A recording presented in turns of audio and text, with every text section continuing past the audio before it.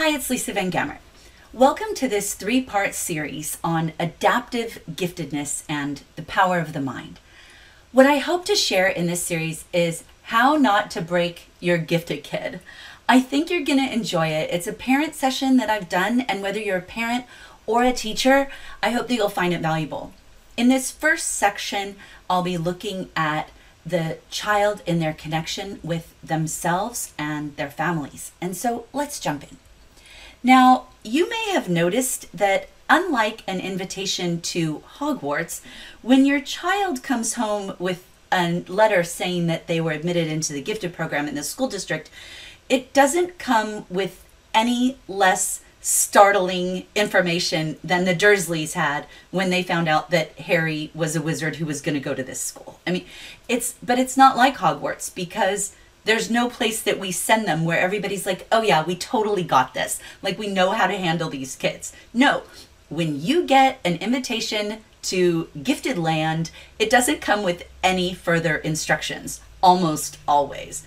As soon as your suspicions have been confirmed through school or private testing, the fear sets in, right? Oh no, like, what if I break my kid? Like this, I don't know what I'm doing. And I think that one of the reasons that we feel this way is because the portrayal of gifted kids and adults even in movies and other popular media could easily lead you to believe that if not parented and educated absolutely perfectly, a gifted child could end up absolutely squandering all of their intellect and potential and become a social outcast, unable to function in a world that is far better suited to more typical learners. So what I hope to do in this time that we have together is to share that even though we may wish that there were a Hogwarts that we could send our child to, parenting and educating a gifted child need not cause anxiety. The premise that I have, and I've written this fully in an article that I will link in the description box below, the premise that I'm building on is the idea that if we can help gifted learners build connections with themselves, with their peers, with their parents, with their teachers, and with their community, then through building those connections, gifted children can become what I call adaptives. People who are, yes, qualitatively different from the norm, but who navigate both worlds with ease, who can handle being both a wizard and a muggle. So let's start with looking at the connection with the self. So when we're looking at a gifted child's connection with themselves, what we're asking them to do is to pay attention to who they are, who they have been in the past, and who they want to be. When gifted children are fully connected with themselves, they can lead really fulfilling lives. And in some ways, they're posited to gain even more from their experience with the world than a typical learner. And so we can harness that power and let them have an engaging and enriching experience. One researcher said that for gifted kids, self-awareness, which is like paying attention to who you are, who you have been, and who you want to be, can help you synchronize your behaviors and your actions and the events that happen to you so that you can coordinate meaningfully as a person who works toward a goal. So one of the things that we want to make sure we do is empower gifted youth to do this, to connect with themselves. Now, one of the things that we know about self-awareness is that it provides links. It provides links. It helps kids forge links with a more fulfilled and even exhilarating life that is rooted more in intrinsic reward than it is in extrinsic reward. So, one of the things that connection with self relies on is specific techniques and thought processes that can minimize some of the difficulty that comes from one of the biggest struggles that gifted youth have, which is asynchronous development. The idea that they're not developing all of their skills and talents and their personality characteristics at the same rate. Even their cognitive characteristics can develop differently. So a child could be, way ahead in one content area and yet at or below grade level in another. And that is perhaps the greatest threat to their psychosocial well-being, is that asynchrony. Because people hear them talk like a tiny adult, but sometimes act like a child who would be considered immature.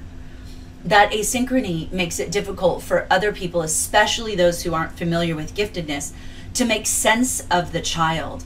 And when we can't make sense of something, we fear it. So it can cause a problem.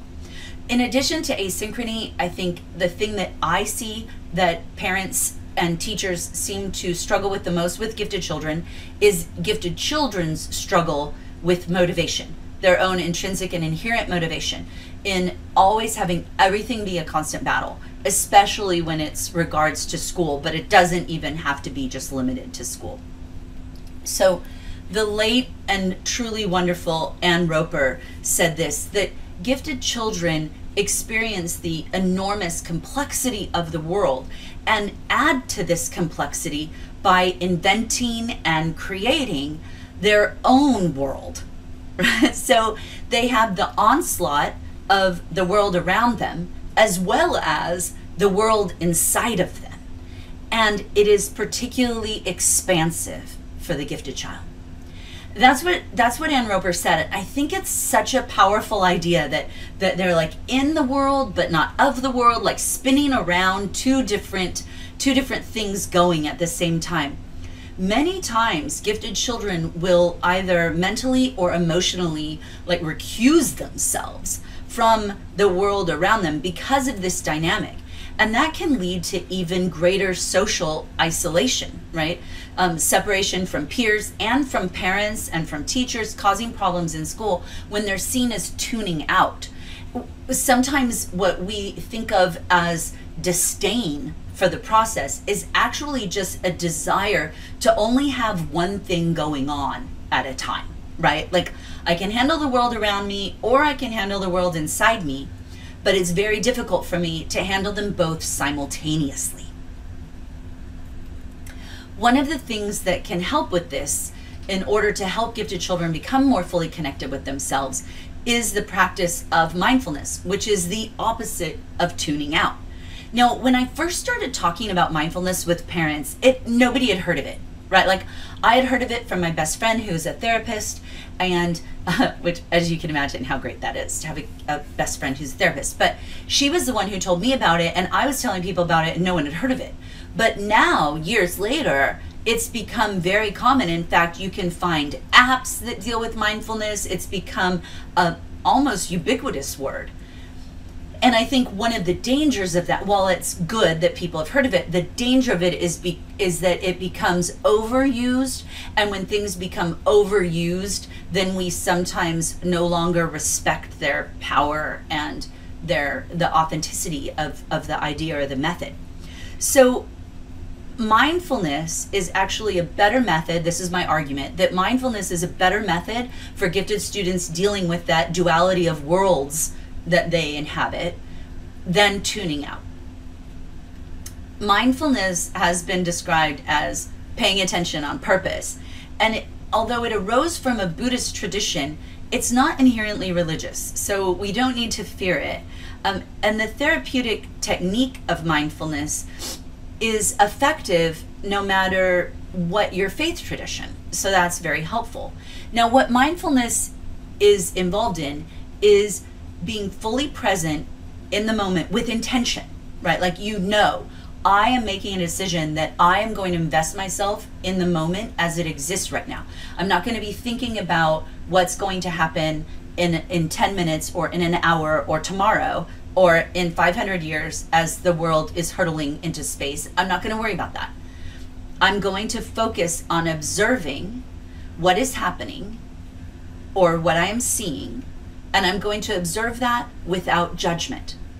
I'm not going to judge the feelings or the thoughts that arise in that moment.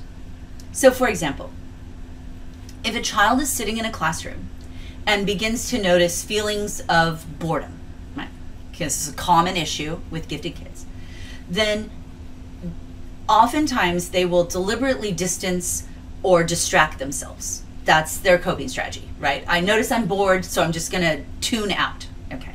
Mindfulness, on the other hand, would encourage the child to listen to what's being said, right? Okay, although I feel these feelings, I'm going to listen to what's being said. I'm going to take note of my reactions. Like, I'm going to recognize them. I'm going to honor them by recognizing them.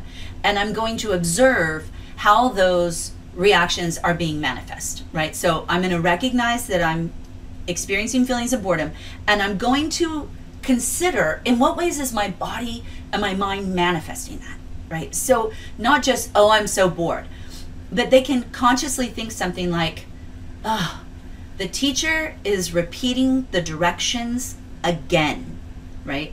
I know them already, and I'm feeling anxious to get started.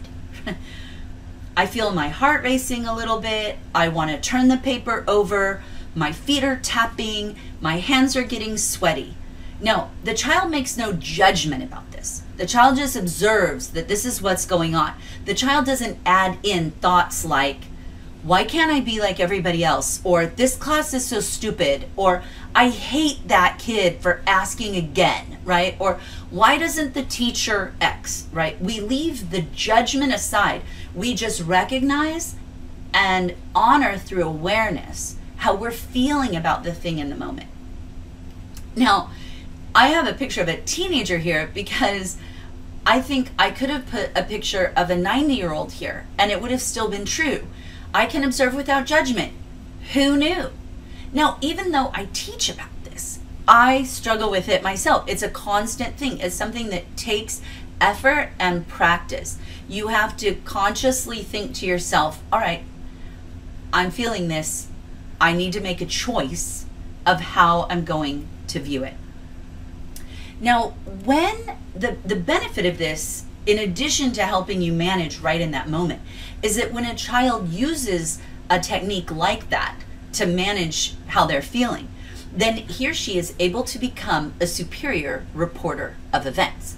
Because a child who's able to explain those thought processes to a teacher or a parent will likely have a better outcome in having that situation change than if all they reported was, I'm so bored in your class, right? And then the parent has nothing else to say to the teacher except, my kid is bored in your class, which is one of a teacher's least favorite things to hear, right?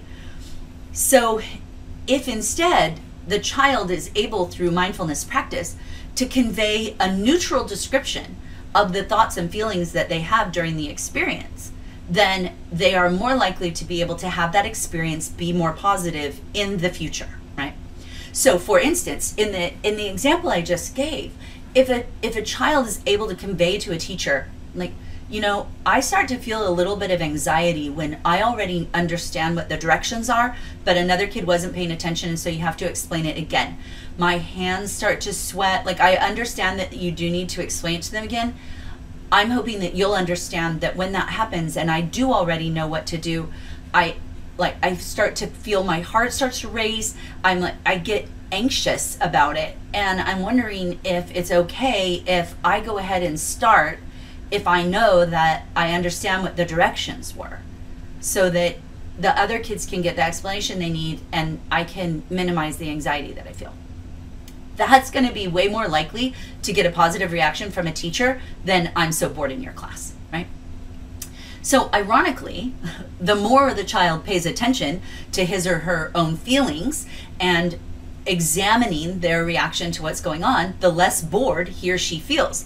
For example, even just giving the child guidance to notice 5 things during the course of the class that's going on in the environment will often give them something that their inner mind can engage with, and then they feel less bored because it occupies their mind. So the practice of mindfulness may serve as a tool to help gifted children learn to be fully present in the moment. And even in painful moments, right? Even in things that we're not necessarily enjoying, recognizing and acknowledging feelings and thoughts without being overwhelmed by them, because they observe them without judgment or preconceived expectations of how they ought to feel, right? They no longer sit there thinking, oh, well, I was supposed to feel this, but instead I feel this, and then that disconnect causes distress. They don't feel that way anymore. So, pro tip, get some mindfulness training. There's lots of it available. Like I said, there are apps, there are lots of books, you can watch YouTube videos. There's mindfulness training available. If you have a counselor who you work with, almost every counselor I know now has had some training in mindfulness, or at least could direct you into the right place. So helpful tip number 1, get some mindfulness training. The next idea I'd like to share is that gifted children can connect with themselves more effectively when they have the lexicon to express their feelings and to convey knowledge, right? If they have the words they need to share what they're thinking, they can connect more effectively with themselves. So while expansive vocabularies are one of the hallmarks of gifted children, parents and educators can help enrich specifically their psycho-emotional vocabulary. So they can help them explore the subtle nuances and connotations of words so that they can express exactly how they think and feel. If the only word they know is anger or frustrated, then it can make it harder for them to not only express themselves to other people, but to recognize themselves how they feel. And one of the things that is interesting about the research into this is that if you accurately label the feeling that you have, you can actually minimize negative emotion. So just by recognizing I feel frustrated, it is mitigating to the feeling of frustration. So I interviewed Dr. Vidisha Patel, who was on the board of directors of SANG, which is Supporting the Emotional Needs of the Gifted, at the time that I interviewed her. She was on the board. And she recommended sharing what she called emotional adjectives with children. And she explained sometimes they have a limited vocabulary to explain what their mood or their emotion was. Maybe only 3 or 4 words. And if you think about how your child, either your student or your personal child, or maybe even a client if you're a therapist, the words that they've used to describe their feelings, often there really are only 3 or 4 that are their go-to words. And one of the most important things we can do is to give them more words. Patel suggested helping them identify emotions by comparing words to weather. So a child may be asked, if your mood were the weather, right? Would it be windy? Would it be sunny? Would there be some clouds or no clouds? Would it be sunset or sunrise? Would it be stormy or calm, right? So the weather gives us lots of words that children are already familiar with. I just loved that tip from Dr. Patel. So helpful tip number 2 is to get some vocabulary. Next, often the learning of a world language, even at a young age, is helpful because children gain more than one way to express their thoughts to others as well as themselves. So in many ways, becoming an adaptive gifted child is like a form of bilingualism. And the acquisition of a language different from one's native language may help gifted children understand a way that it is possible to successfully coexist in more than one experience, right? So they kind of get a double benefit from this. They might actually learn some words because some languages have different words for things than we have. Some languages have words that we don't have in English. And so they get that word, but also they understand that you get almost another life and that you can switch in language. And when they learn to switch from one language to another, then they also learn that maybe I can do the same thing in my social culture as well as my linguistic culture. So the next tip is to get another language. Now, I'm not saying that a child has to become fluent, although I've written about, I've published articles on the benefits of learning a foreign language. I'll link that article in the description box below. But it's not just that. Even if you just have a few words, right? Learn some of the feeling words in other languages, especially those that don't exist in English, can be helpful. The next thing is that children of high ability have to understand that even though giftedness does signal high ability, turning that ability into achievement is not that simple, right? There's not one-to-one correspondence between ability and achievement, as we all know. So you have to acquire other attributes as well. And some of that goes along with Dweck's work in mindset, which I've heard people recently diss it, and I've read what she said about how it's been misapplied. But I think if we go back to her original ideas about mindset, read her book on mindset, and read the ideas about even just the fundamental premise of the belief that if I work at something, I can get better at it. And just who I am straight out of the box, like, it's not like some kind of YouTube unboxing video where then that's what you've got, right? That we all can work with stuff. So one of the important attributes that I think gifted kids often need to develop is stamina. So like Duckworth and other researchers have called it grit, but which they describe as perseverance and passion in pursuit of a long-term goal. I think that that is essential to gifted kids, because what I've noticed is that what Duckworth said, this is what Duckworth said in one of the grit studies. She said that the researchers, through their research on this, felt that it was important that children be encouraged to not only work with intensity, but also with stamina. In particular, we should prepare youth to anticipate failure and misfortune, and point out that excellence in any endeavor, in any discipline, requires years and years of time on task. So one of the things I've noticed about gifted kids, and probably you have too, is that they're a lot better at intensity than they are at stamina. And so this is, even though it can be difficult for them to develop this stamina, I think it is actually good news for gifted kids, because if gifted kids can buy into the idea that if they do work hard, they can get better at something, I think that they can more easily separate their giftedness from their core identity. And I think a lot of gifted kids get discouraged because their core identity is so tied in with their intellectual ability that then it gives rise to risk avoidance, perfectionism, imposter syndrome, right? All of those negative things. But if we can recognize, no matter how smart I came out of the box, I'm still going to have to work hard like everybody else, right?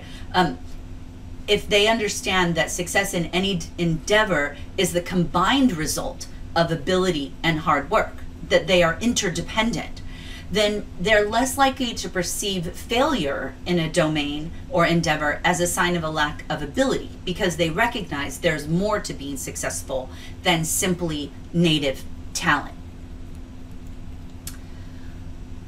Part of developing this in kids is strategies for handling discouragement and failure, both of which are essential for self-awareness. So encouraging children to share when they're feeling like they have failed at something, and to help them unpack that in a sustaining and encouraging way, not dismissing their concerns, not saying, well, you shouldn't feel like a failure over that, not doing that, but rather listening to what they're saying and helping them understand where this failure fits in the larger overarching arc that is their life. One of my favorite tools for this is the keeping of a journal. When they keep a journal, and if they're too young to write themselves, then maybe they can dictate to a parent.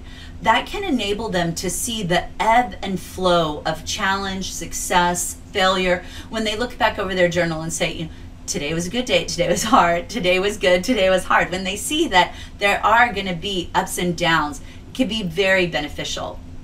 We as adults can help them avoid that negative self-talk of, I'm always terrible at this, or this never goes well for me, by keeping a journal. Now, to help with this, parents can engage in debriefing of a discouraging episode, helping the child see the strengths that he or she has that they might be able to use next time to increase the odds of a successful next attempt, right?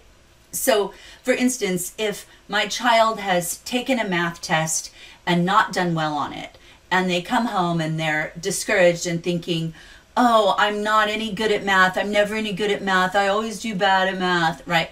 Then what we can do is say, I'm hearing what you're saying, and I'm wondering if some of the skills you have in reading could help you next time in math. Like, since math is its own language, like, if you understand the problem well, it seems like your reading skill might help you. Do you think your reading skill might help you? Or how do you think your reading skill might help you? Or like your willingness to try something more than one way, or whatever, right? Thinking of a strength that the child has, even if it's an emerging strength, but thinking of a strength that they have that they might be able to apply to the same scenario the next time.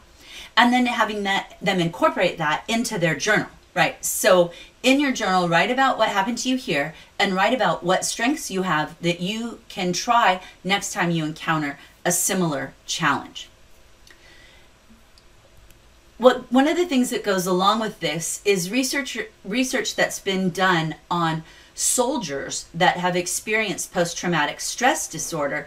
It indicates that when we recall memories, and this is interesting because when this research first came out over 10 years ago, it was new, and now it's very well accepted that this is the case, that when you recall memories, you actually are reforming them. So you don't experience the same thing twice in your memory the same way, that you are remodeling that memory every time you bring it up and talk about it.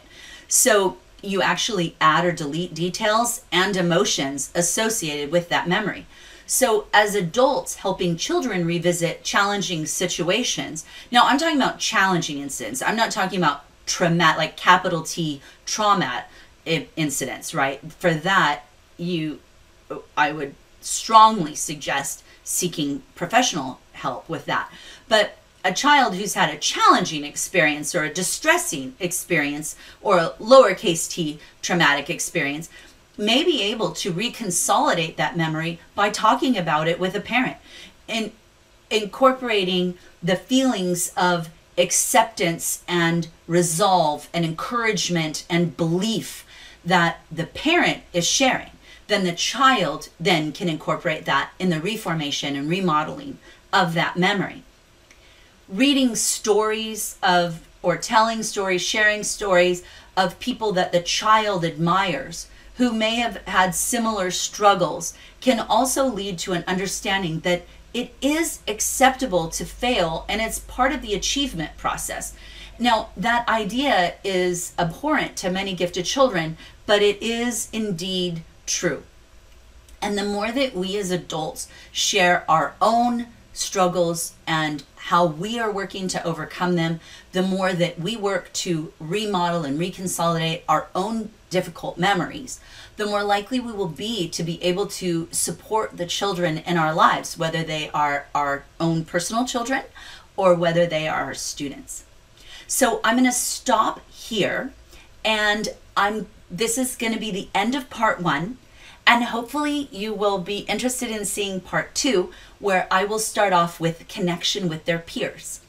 So we've looked at connection with themselves and some of how parents and adults in their lives fit into that. But now we're going to look at connection with their peers in part 2.